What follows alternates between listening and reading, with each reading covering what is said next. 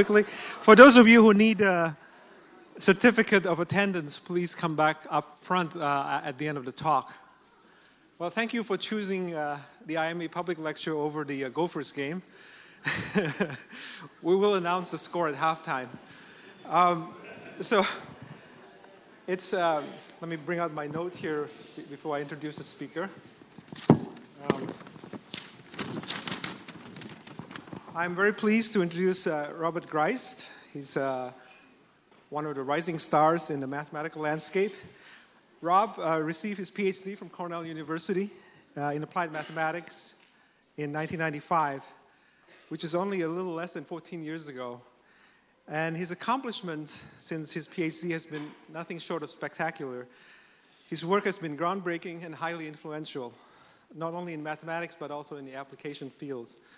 In 2002, while at Georgia Tech, he was awarded the National Science Foundation Career Award, which is an NSF award, NSF's most prestigious award given to junior faculty, in their words, who exemplify the role of teacher, scholar through outstanding research, excellent education, and integration of research and education. He moved to Illinois in 2002, where he rose through the ranks to become full professor in 2007. In 2004, he received the Presidential Early Career Award for Scientist and Engineer, called the P. Case Award, from former President Bush, who just left office, if you saw on Tuesday. This is considered the highest national honor for scientists in the early stages of their promising research careers.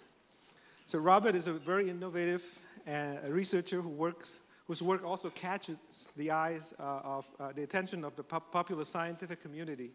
In 2007, his paper with Vin De Silva was awarded the Scientific American's SciAm 50 winner, an award recognizing individuals or organizations who, through their efforts in research, are driving advances in science and technology that lay the groundwork for a better future. Since 2008, actually since August 2008, he has been at the University of Pennsylvania, where he holds the Andrea Mitchell PIK University Professorship. He holds an appointment both in the mathematics department and also in the electrical engineering department at UPenn. So we're very fortunate to have Robert here tonight, so please join me in welcoming him. Thanks a lot. Thank you very much.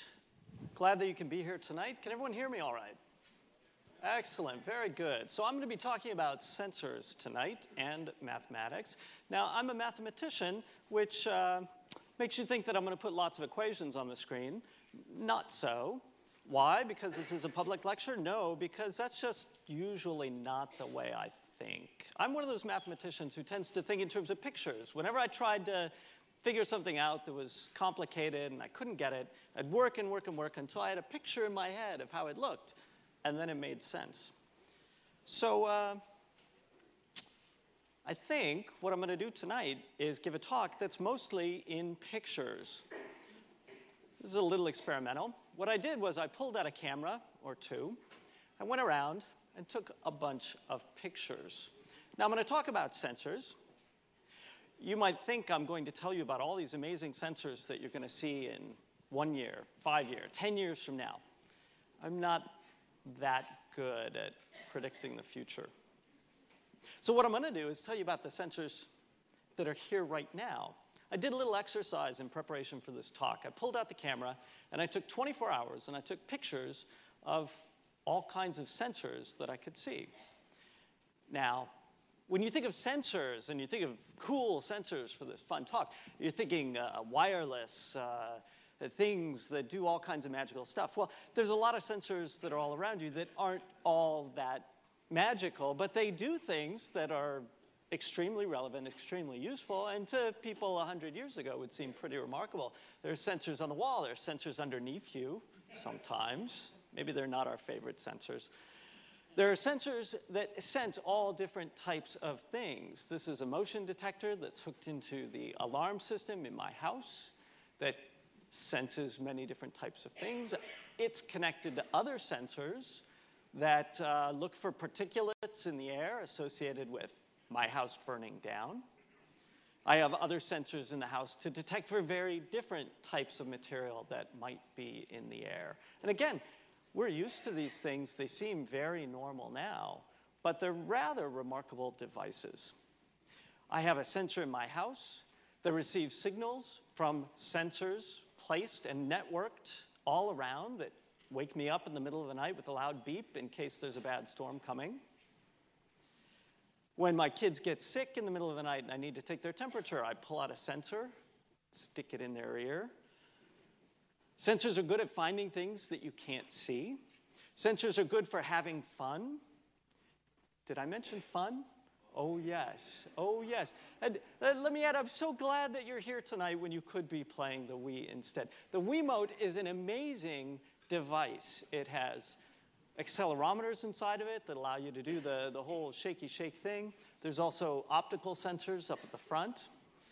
It's a little hard to imagine, but just a few years ago, 5 years ago, the types of accelerometers that are in the Wiimote were prohibitively expensive. The technology is changing that quickly. As I understand it, and my interest in this is purely academic, you will understand, there are other types of sensing devices that one can plug into a Wii. My children tell me that there's something like this that you dance on top of, and it registers information. Now, if you've got a Wii, you've got a TV. If you've got a TV, you probably have more remote controls than you know what to do with. Those, again, have sensing devices. The TV that it hooks into has sensing devices. Sometimes you want to get away from it all. So you press the button magically does something with that sensor in your garage, and it says to open the door. It closes the door again when you're done, but that little optical sensor makes sure that it doesn't close on top of your car or your kid or your rake. Now, when you go to get inside your car, you reach inside your pocket, you press the button, the sensors inside the car unlock the door.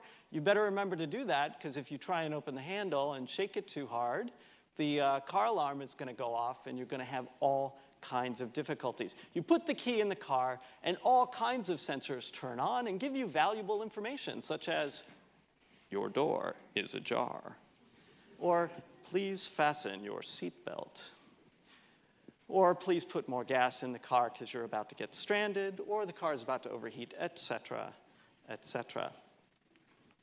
I don't know about you, but I've outsourced that portion of my brain that used to be able to figure out where I am to the GPS device that connects to satellites that has all kinds of useful sensing information. If I get in the car and drive to the store, I go to checkout. They use optical sensors to scan the tags to read how much money I'm going to have to pay for those items, for that new Wii game, perhaps. I pay for it by pulling out a card, running it through a device that reads off the information, connects to my bank account, does all kinds of things there. The cameras that I use to prepare this talk are full of incredible sensors that would have seemed miraculous just a decade ago. Not just the optical sensor that reads the incoming light, but all of the advanced processing that goes along with it that senses, for example, where a human face is, that reduces things like red eye, that even focuses automatically so that I can take a halfway decent picture. The computer that I prepared this talk on is full of sensors. Perhaps you will remember the days when a computer mouse had a ball in it that you had to roll around and you had to get a special mouse pad. Those days are gone. In fact, the computer that I use to prepare this talk and to prepare my lectures is a tablet PC. It uses an electrostatic pen, and you write on the screen. That's pretty cool. It's been a long time since I've logged into my machine with an actual password. I tend to use the fingerprint sensor that I swipe my finger along, and it reads the fingerprint. Oh, let's see, the cell phone. Everyone knows about the iPhone and how you can turn it, and it's got accelerometers in it, and you can do all kinds of cool things. The iPhone is not the only one. The latest BlackBerry has accelerometers in it that measure what orientation the phone is in and adjusts the display accordingly. Some interesting sensors inside of there. If you decide that you've had enough and you just want to get away, leave the country. Pull out your passport, Unless you have an older passport, your passport now has an RFID tag in it, a radio frequency identification tag, with your vital data in it. And that is being broadcast, and sensors can pick that up. By the way, if you do feel oversensed and feel like getting away from it all, don't go to London or Las Vegas. Is there anywhere that you can go to get away from sensors all around you? Well, no, not really. There are sensors everywhere, all around you. Now, everyone knows how this works, right? You put your hand in front of the sensor and you shake, shake, shake, shake, shake, and you cuss and you shake until the water comes out. Stop shaking. It measures temperature. Just hold it still. You'll get it out. Yeah, you didn't know that, did you? Uh-huh. Yeah, take good notes. So I'm in the bathroom in the University of Pennsylvania computer science building with my big lens camera, down on my knees taking a picture of the sensors, and I hear the door open behind me. And I think, all right, I'm going to have to talk my way out of this. And then I hear, hey, Professor Ghrist, what are you doing in here in the bathroom on your knees?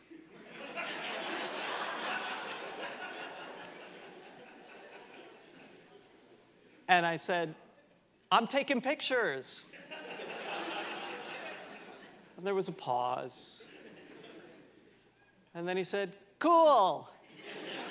See you later. Sensors all around you. Well, this bathroom is right next door to the robotics laboratory at the University of Pennsylvania, the GRASP lab, which stands for General Robotics, Automation, Sensing, and Perception. And the GRASP lab is full of all kinds of cool stuff, like graduate students and their computers. This is Nathan, who allowed me to come in and take lots of pictures of things like the messy desk in the robotics GRASP lab at the University of Pennsylvania, and also the many, many very interesting robots that are scattered throughout. There are robots that roll around on the ground. There are robots that fly and coordinate to pick things up and move things. Robotics is all about sensing and actuation. You sense, you react according to what you sense, and you move things. You program work the way we program computers. And this robotics lab, like any of the really good robotics labs in the United States, has lots and lots of sensing devices in it. These are a variety of cameras that ring the top of the main cathedral, shall we call it. This is a normal optical camera. This is an infrared camera, which, if you turn the lights out and fire them up, gives the room a nice, spooky red glow that is useful for localizing the robots that are running around. There are lots of sensors that are on board the robots. This is a laser that is used to do range finding, to figure out how far away the wall is so that you don't accidentally run into it. This reddish sort of sensor up here is a very small pressure sensor that's on board one of the units. These are 3-axis accelerometers, like what you would see in an iPhone or a Wiimote or something like that. Let's see, this is a magnetometer. We have power regulators here, which are full of interesting sensing. Now, those are just the kinds of sensors that I saw over a 24-hour period, looking around at home and in the office. But that's not the most common sorts of sensors. The most ubiquitous sensors are the ones that you are using right now. Your body's full of sensors of various types and forms. And these are very, very different modalities. They're sensing different things. They work in different ways. And biologists are all about figuring out how these sorts of things happen. Now, these are all common sensors, things that some of them might have seemed miraculous 5 or 10 years ago, but they're very common to us now. What's going to come in the future? Well, again, I can't tell you so much about that. But if you just open up the newspapers, pretty much every week there's some new story about an interesting sensor that is either being developed or is being implemented in an interesting way. Just last month, it was announced a single-chip sensor that has better megapixel resolution than the human eye. That's something that I found surprising, and I know a little bit about this.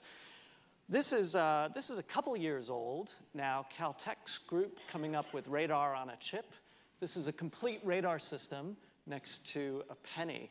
Can be used to localize nearby objects. How many people saw in the news this week the story that was out about the iPod Touch application? You strap it on the side of a high-powered rifle, and you can use it to aim better. Total coolness. That really makes me want to go out and buy an iPod Touch.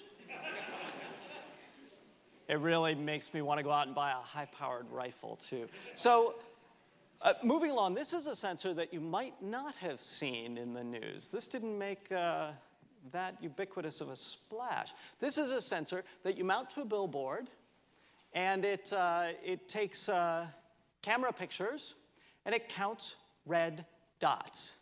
What do you mean, counts red dots? You know how when you take a photo of your kid and you get the red eye?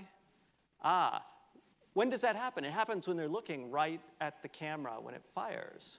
Google wants this to figure out how many people are looking at the billboard so they can figure out how much to charge for advertising. Very creative idea for a sensor. Here's something that you're going to be seeing more of in the future. This is a small RFID chip that is edible, that's approved for sticking down in your belly. Strap it to a pill. It measures and registers how well the medication is being absorbed in your body, and then wirelessly transmits to a sensor that you can, say, carry in your pocket. How am I doing? Okay, I'm doing all right. These are going to become much more prevalent. There are sensors that both detect and detect via DNA. There are sensors that are used to detect very, very specific chemicals that can be used for a variety of purposes. Probably the #1 application of embedded sensor networks that I'm aware of right now, maybe not #1, but pretty close to the top, is environmental sensor networks. Sensors that are used to do environmental monitoring, either of wildlife habitats or pollutants in a natural environment. Lots of interesting sensors being developed there. That stuff that's in the news now, what's going to come in 1 year, 5 years, 10 years? It's anyone's guess. Well, what's the problem? Is there a problem here? Is there a math problem here? This is supposed to be a math talk. Well, there is. Most of the sensors that I've described are what you might call global sensors. What do I mean by global sensors? I mean, you have a small number of very powerful, very rich sensors, very sophisticated sensors that get a big picture and that probably do a lot of processing with regards to that. They tend to be expensive. You don't want to lose them. Examples of such global sensors would be things like video cameras. That's a sophisticated object. You'd be bumming if you lost your video camera. You'd be bumming if you lost these global sensors as well. Eyes are biologically very expensive to produce. Your body doesn't make a lot of them, only makes 2. And, they give a lot of information. They give a big picture.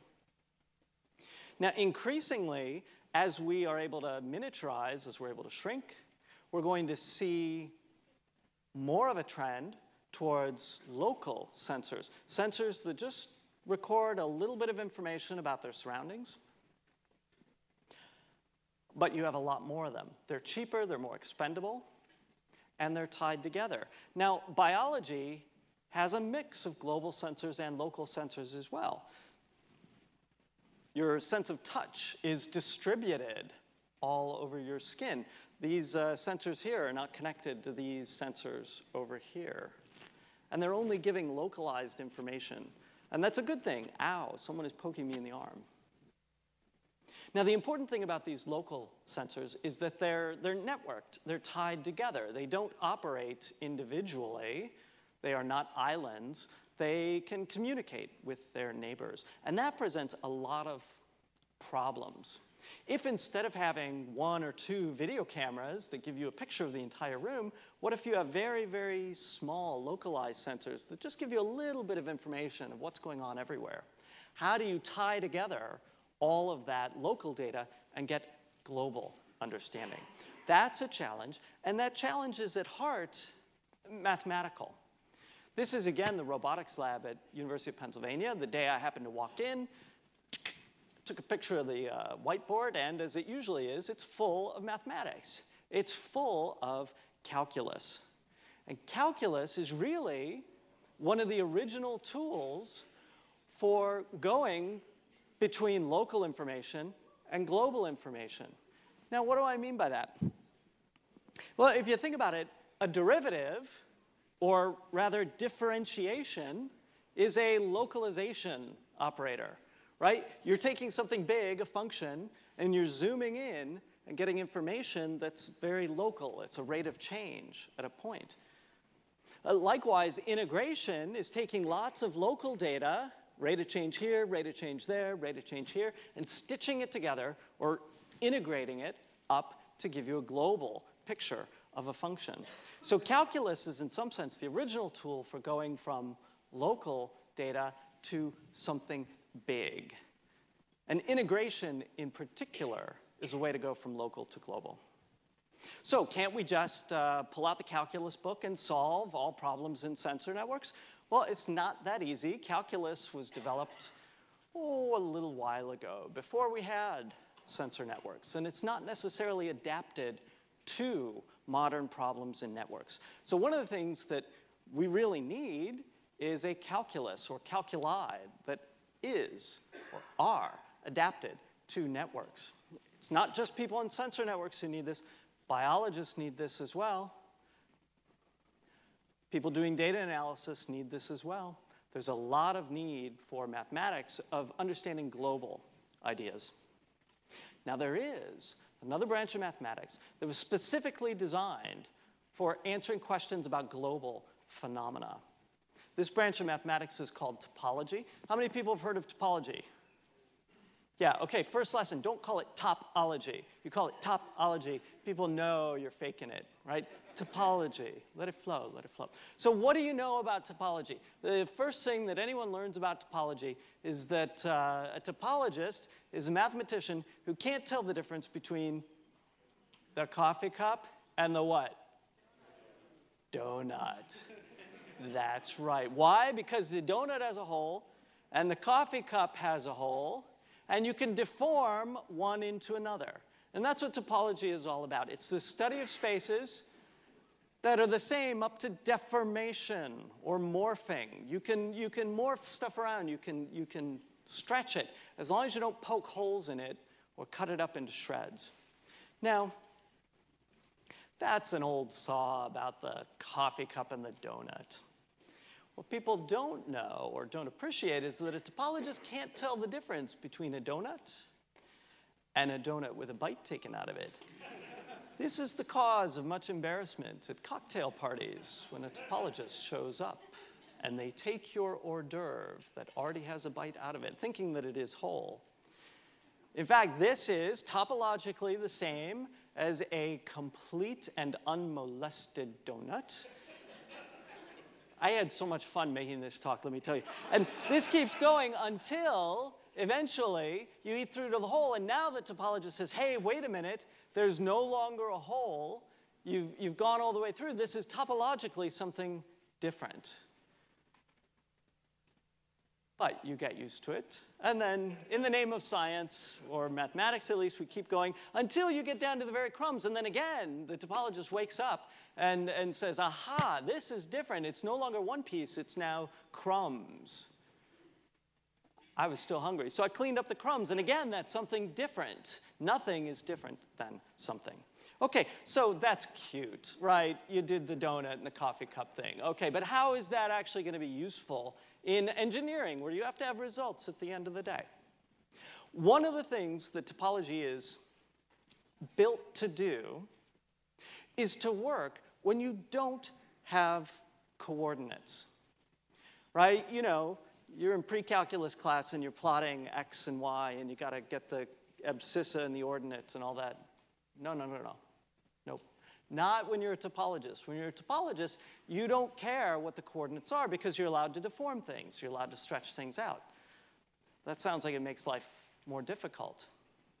If you can do mathematics without coordinates, it's really good for when you want to do sensor networks. Now you're saying, yeah, but you just got done telling us about how we have these great sensors. We have GPS. We just put a GPS device on all these local sensors. GPS is not cheap. It'll get cheaper, but it's not cheap. Doesn't work underwater. Doesn't work when someone blows up your satellite or when you lose your satellite connection. It requires a lot of communication back and forth. There are all kinds of reasons why you might not want to rely on GPS for everything all the time. What if you could do things with less information without having to carry around a coordinate system anywhere? In the setting of, say, an ad hoc wireless network, this is what happens. A node broadcasts, and anyone in its neighborhood hears that broadcast, picks it up, sends a signal back, establishes a communication link. This happens with all its neighbors. And the nodes form a network. And even though nobody knows exactly where they are, no one knows exactly where their neighbors are or how far away they are, they just have some notion of close or not close. That's the kind of situation that topology was built for. Can you solve problems with just that amount of information? Well, let's think for a minute about what you could do without coordinates. Now, your mind is playing tricks on you at this point because you see the picture on the screen and you're seeing coordinates. I want you to get a good visceral understanding of what it's like to live in a world without coordinates. So I'm going to need for you to help me out for a minute. I need a special assistant. I have a special assistant. What I want you to do is do what my special assistant tells you to do. So, first, please stick your finger in your ear. This has a purpose. Next, I want you to cover your eyes. Okay, one finger in the ear, one finger over the eyes. And at the count of 3, I want you to say, in a soft voice, not too loud, I want you to say your name and listen around you. Okay, 1, 2, 3. Simon didn't say. Okay, you can take your ears down. Thank you very much. You all look pretty funny. I wish we could have the video camera on you guys. Now, what does that illustrate? That illustrates what happens in a non-localized network because you can't see your neighbors. The only thing that you can hear is their name, their unique ID. Maybe we could do it with RFID tags, but just saying your name kind of works. Since you had one finger in your ear, you didn't have any directional information. You could not use directional hearing to figure out what was going on. Given that information, and that information alone, what kinds of questions could you answer? Could you figure out, for example, where there are empty seats in the auditorium, or where the aisles in the auditorium are? Where are there holes in the network where nobody is? You might care about this if you're trying to figure out, is the cell phone coverage going to work fine? When you're trying to figure out, is my surveillance system going to pick up everything? Now, if you add coordinates, this would be easy. If you don't have coordinates, if you don't have distances, if you just have topology, what can you do? Algebraic topology and methods that, well, we'll get into a little bit later, can give you answers to that problem. It can give you guarantees when you have coverage. It can say, yes, there are no holes, everything's good. Now, again, your mind is playing tricks on you because you look at this and you say, well, look, just look at it. There's a hole. I see holes. That's because I'm drawing coordinates on the screen. Here's something that is exactly the same problem, but your brain has a harder time figuring it out. Let's let things move around a little bit. Let's assume that you don't have enough sensors to cover a region. Okay, granted. But we'll let some of those sensors move around. Now the question is, if you were an evader, if you were trying to get away, is it possible for you to run, and never get hit by a sensor as you move? Ooh, my brain's not so good at just looking at that and figuring it out. At the level of the mathematics involved, it's exactly the same problem. And algebraic topology, done properly, can give you that information when, again, there are no coordinates. As a function of time, you're just measuring who's close, who's not so close, and that's it. So what is this algebraic topology that I keep talking about? I was talking about donuts and coffee cups before. And again, topology is very visual, very pictorial. One thinks in pictures. I like that. But algebraic topology adds a lot of formal machinery to it, where you build algebraic structures. Algebraic topology is the study of objects that take something topological, turn it into something algebraic. Let me give a visual demonstration. So I learned function machines when I was in school. Most objects in algebraic topology are function machines. Or if you really want to impress your date, functor machines is a better word. So you put something topological into the machine, and what do you get out? You get out something algebraic. Now, it's not necessarily numbers. There's a lot more to algebra than just numbers, as you know. But I'm going to do one example of an algebraic topological construct that does spit out a number. This is a classical construction called the Euler characteristic. Again, poser alert, if you say Euler, everyone will know you're faking it. Euler, Swiss mathematician, 250 years ago. Euler characteristic is a number that generalizes counting. Counting. I can do that. How many jelly beans are up on the screen? 11, very good. So there are 11 blobs up on the screen. And I'm going to think about those jelly beans as being zero-dimensional objects, points, vertices, dots, nodes, whatever you like, jelly beans. Now I'm going to connect some of them together. I'm going to draw one-dimensional lines or edges. Think of them as communication links. Think of them as physical edges, whatever. They connect two jelly beans together. Now, how many blobs are there on the screen?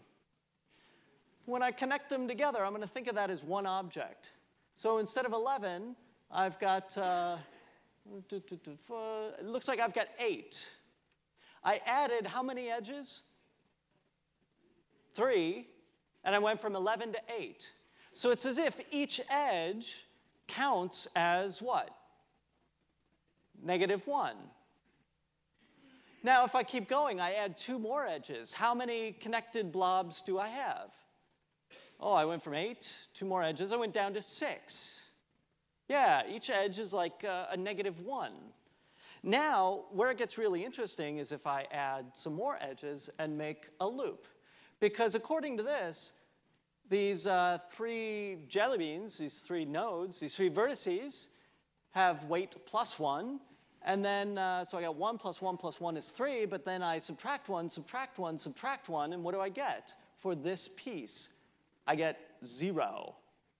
Indeed, it looks like a 0. And this registers the fact that, yes, it's one connected chunk, but it's got one hole in the middle.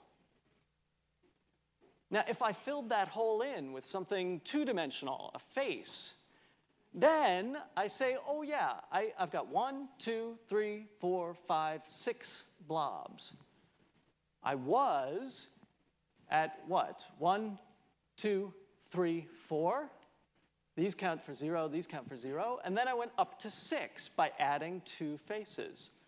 So it's as if the faces have a weight of +1. Oh, there's a pattern. Zero-dimensional things have weight +1. The one-dimensional things have weight -1. The two-dimensional things have weight +1. Euler characteristic is what happens when you keep going.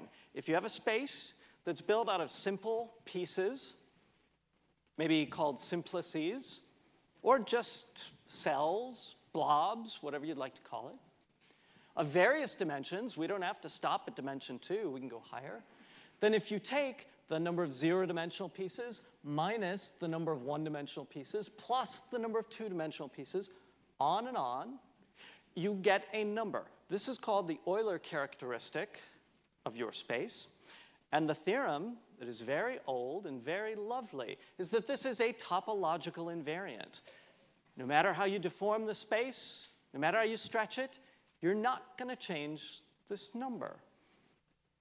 Now, why is that? It's because there's an equivalent formulation that registers this number as an alternating sum of the number of holes in your space. Ah, holes, that's topology, coffee cup, donut. The formal word that goes along with this is homology, which is the study of holes in a space of various types. Now, let's do some examples. That'll make it a little more concrete. Here's a tetrahedron, four-sided die. And I'm going to look at the surface of this, the outside, the frosting, if you will. That has a structure with 4 corners, 4 vertices, so that's +4. And how many edges? Well, if I draw them in, it's 1, 2, 3, 4, 5, 6. That edge along the back that you can't see. Edges count for -1, so 4 minus 6, that's -2. And then how many faces on a tetrahedron? Any Greek scholars out there? Yes, 4. So 4 minus 6 plus 4 equals 2. Good. Remember that. Now, here is a surface. Look at the outside of this cube. Topologically, it's the same. It's just the outside of a ball. It's just what kinds of corners do you have. If I do the same thing, 6 vertices, 12 edges. How many faces on a 6-sided die? 6. 12, blah, blah, blah. It's 2. It's 2 again. Indeed, showing that it's invariant. If I break it up into smaller cubes, do the math, I get the same number. If I break it up into still smaller cubes, or still smaller cubes, or still smaller cubes, I'm going to get the same number. Do that as an exercise. Even if I take something that's nice and round, like this cherry tomato, and I break it up into pieces, I've got one vertex where the stem comes in. And let's say I've got one edge that wraps around and comes back to where I am. And then I have 2 caps, the North Pole and the South Pole, as it were. Then the outside, the skin of that delicious cherry tomato, has 1 minus 1 plus 2. Same deal. Okay. Well, what is this good for? Are there any sensors in here? This seems like raw mathematics. Here's a problem. It's a toy problem. Has to do with counting. And so it's going to connect to this idea of Euler characteristic, which is a generalization of counting. And counting's not hard. We count things all the time. I really do sort of mean toy problem. But it is directed to an application. It's not just counting objects. It's counting targets, things that you really want to detect or count. It really is a toy problem. Think about that battleship game, right? B7. Hit. That is a sensor.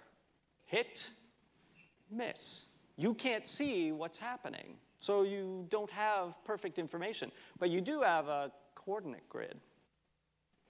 There's another game out there that perhaps you're familiar with that is also a sensor networks game. You've played this, right?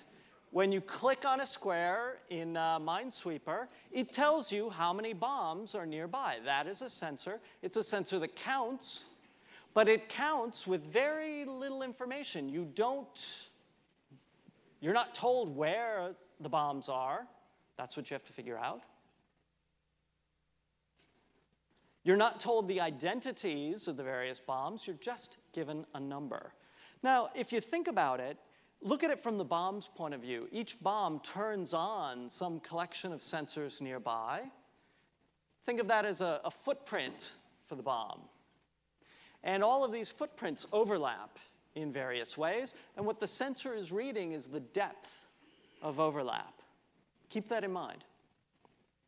Now, what I'd really like to do is have a big field of sensors that return numbers, just like in Minesweeper, that tells you how many target footprints it detects, how many targets are nearby.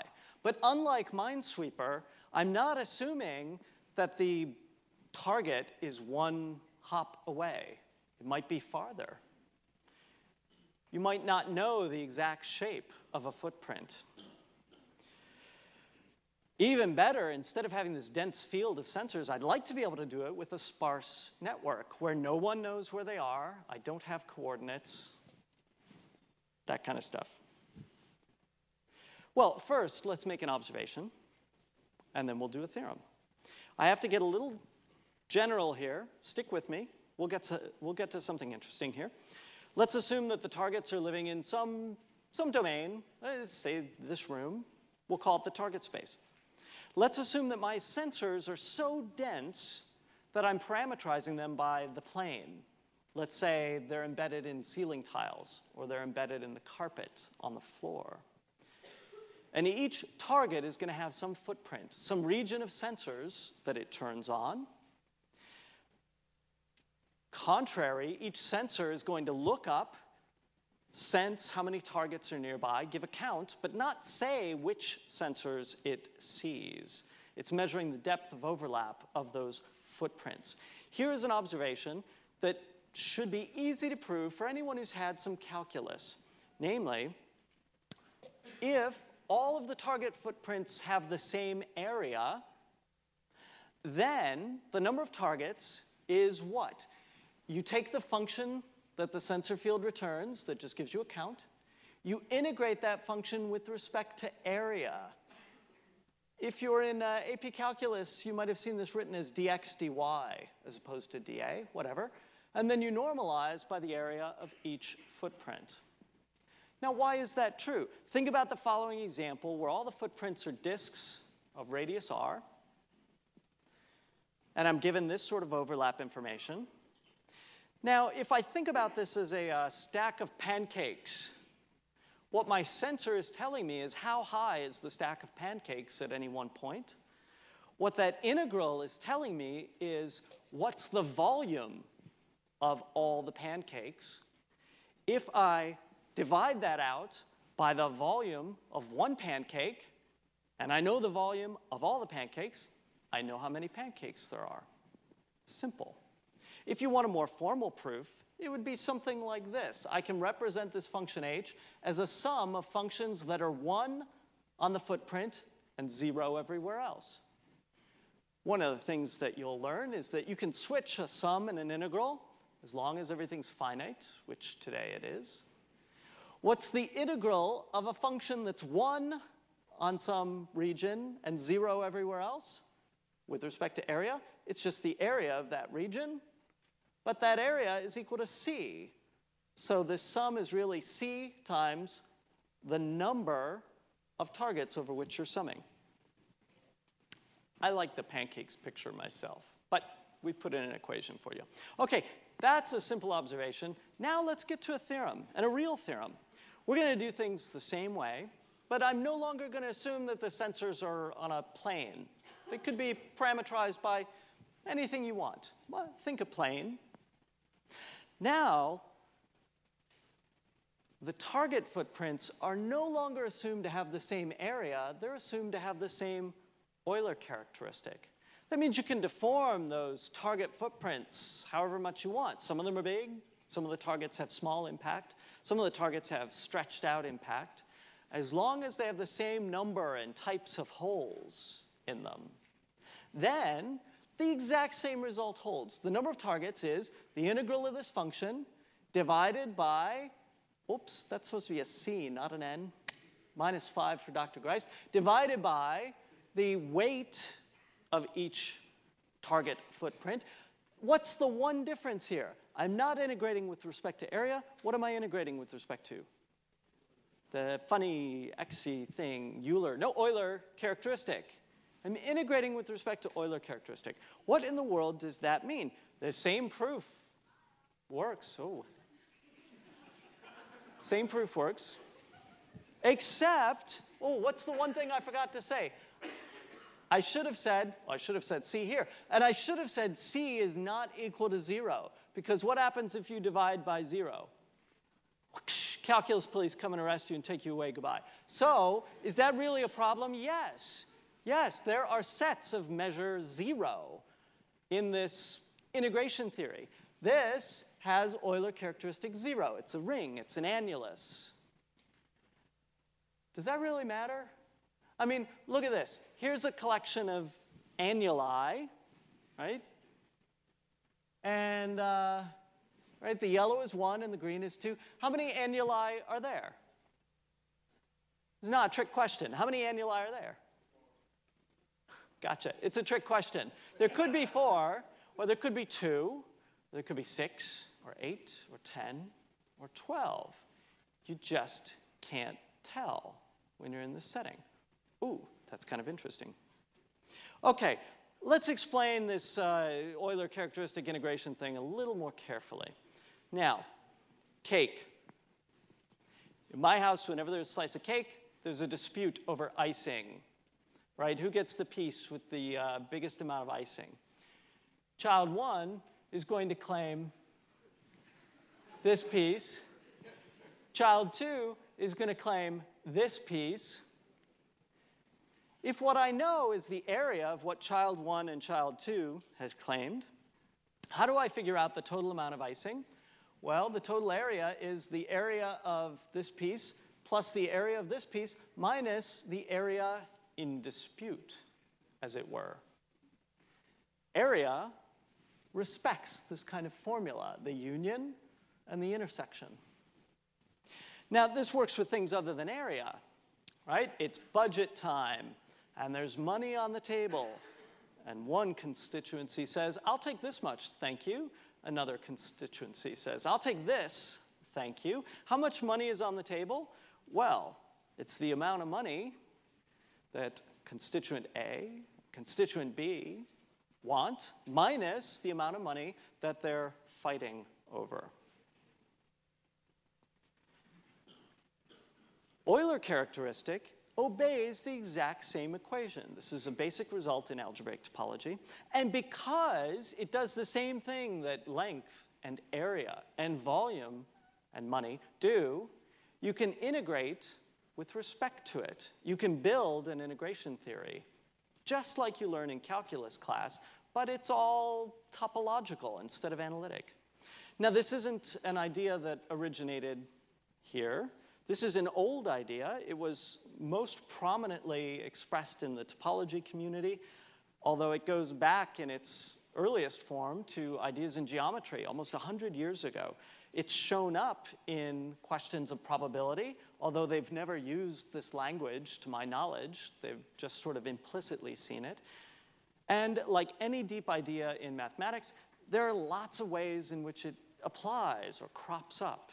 And this application to networks and to sensing is another area. Now, why is this good? Why is this something that you couldn't do before? Word for the evening, Fubini. Use it at your next cocktail party. If you're here with a date, try to work that into the conversation. Explain that it's Italian.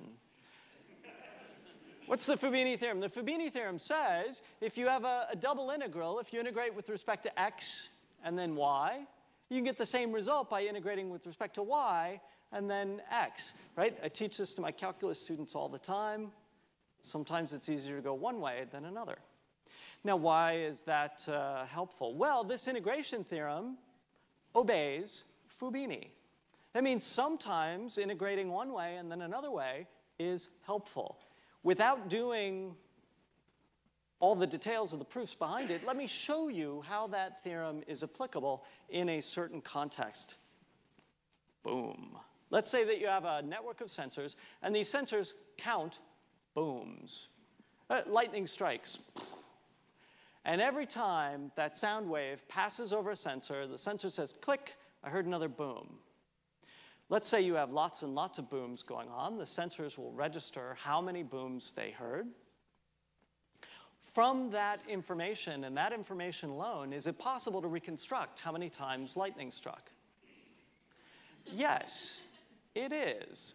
And the result uses this integration theory and uses the Fubini. See, I've already used it once in conversation. And it even works if you have reflections and some other interesting things. Now, what's cool about this? There are no clocks on these sensors and no need to synchronize. No one remembers when they heard the boom or in what direction the boom came from. They just count, and that's all. And that's not much information. Next example, vroom. Let's say that you have vibration sensors embedded in the asphalt. Cars are driving overhead. Every time a car drives past, rumble, rumble, rumble, and the sensor clicks. Ah, another car went past. No clocks, no keeping track of time, no synchronization issues. From that information and that information alone, even if the cars are driving around in funny paths, is it possible to figure out how many cars were driving around? The answer is yes, again, via this integration theory. The other reason why it's good to have an integration theory is because, well, you never have this idealized setting where there's a sensor at every point in space. You have a point here, a point there, a point over here. One of the things that you'll learn as you learn calculus and integration better is that whenever you're in a situation with real data, you never get these nice functions like polynomials. You get data points, and you have to make do with that. And we have over 100 years of experience in doing so. That's called numerical integration. And we can do that. We can get algorithms that work even with this very sparse data. In the interest of time, I will skip through the last idea, which uses some more advanced notions in analysis. The idea of an integral transform that you may or may not have heard of. The punchline is, using some more sophisticated calculus-based tools, one can not only count how many targets there were, but one can localize them, figure out their sources, where those booms came from, for example. Since we're getting near to the end of the talk, and I want to leave some time for questions, let me conclude by just stressing one point. The kinds of things that we can build with sensors are amazing.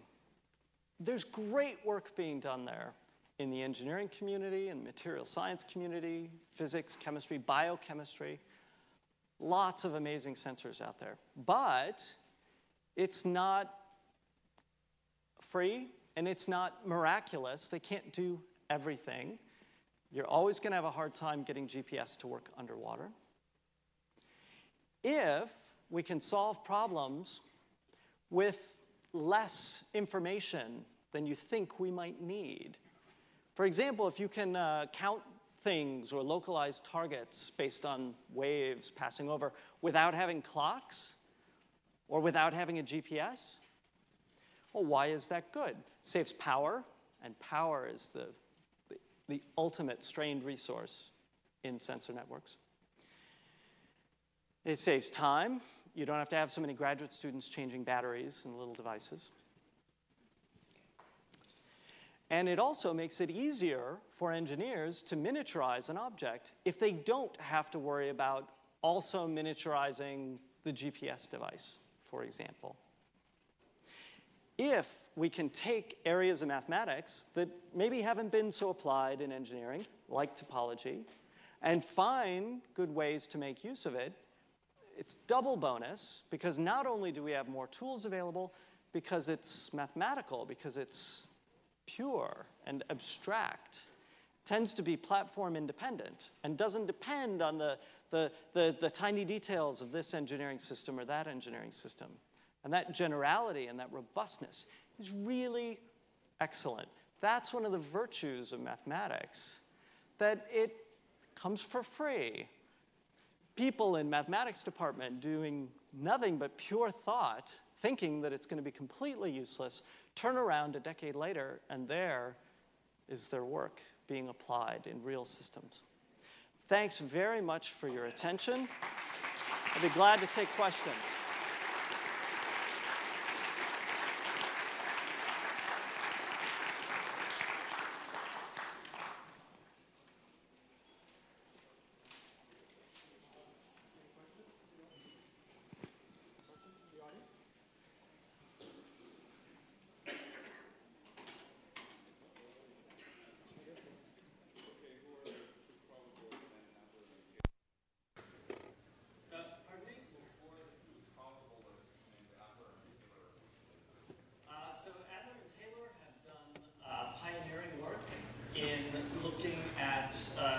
Sorry to get a little technical here, looking at the expected topology or the expected shape associated to upper excursion sets of a distribution. Whoa, what does that mean? You have some sort of probability distribution, things happen, and you want to know, what do I expect to see? Usually that's answered quantitatively. I expect to see this number, this numerical data, that numerical data. You might also try to answer that question qualitatively. What kinds of shapes do I expect to see, for example? And some of the work pioneered by Adler and Taylor is answering that question using Euler characteristic and implicitly using integration with respect to Euler characteristic. They're not the only ones who have worked in that area. All those names listed up there were pioneers, and there's a long list of people doing related work. You know, they may be familiar with the mechanics of integration with respect to Euler characteristic and just chose not to use that language. I don't know them personally, and I don't know. I suspect that they happen to come upon this good idea and worked with it independently. But again, I don't know. Other questions? Yes? Well, I noticed that Office of Naval Research is included in your... That's correct. Does it have something to do with some sort of detection sensors under the ocean in some applications? Yeah, so ONR in particular is very interested in problems where you're trying to sense things that are underwater. And as I mentioned during the talk, some things are more difficult to do underwater. The way that waves attenuate is different underwater than in the air. Trying to figure out exactly where you are is a lot more challenging underwater than above water. ONR has, and the Navy have, a pretty wide perspective of sensors that they work with and sensor problems that they deal with. What I'm talking about is a very small part of a larger grant program that I'm working on with DARPA. This is one particular aspect. Yes? Coming from a sensor network community, can you define the localization problem that you're referring to, that we do not have GPS access? So you have sensors, non-GPS. And what else do you know? What other assumptions do you have? So are you referring to the... Let's say what the problem that you are alluding in other times. The thing that I flashed up at the end using integral transforms? Okay, So what's the problem statement? This would be a setting where you have a dense sensor network. Yes. The only thing it does is count how many targets are nearby. No localization information on the targets, no bearing information on the targets. The assumption that I didn't tell you up there is that the target supports are assumed to be convex. Not round, not uniform. So they can have different sizes, different shapes. Given those assumptions, and those assumptions only, I can tell you where the centers of those convex sets are. Yeah, and the graph is connected with the sensors. So everybody can eventually learn. Euler characteristic is distributable. So what do I mean by all this? I mean that this quantity that you compute only relies on the information that you need talking back and forth with your neighbors. You don't have to have a God's eye perspective to compute Euler characteristic. It's combinatorial. So integration is also local, right? If you want to know the integral of a function, you can get it from local information and patch together those local integrals, add them all up, you get a global integral. So it's not a centralized computation. So would you require any more information if the area was assumed to be concave instead of convex? So